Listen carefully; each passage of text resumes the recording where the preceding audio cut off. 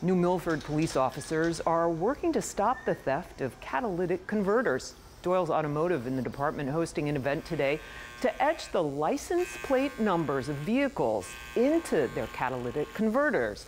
New Milford PD then records the names and license plates so that junkyards can check the list and then report back any stolen catalytic converters they get.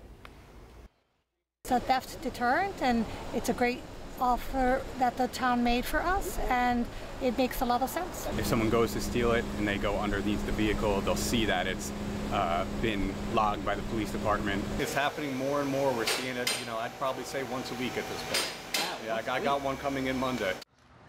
And they say the goal is to bring more awareness to the thefts.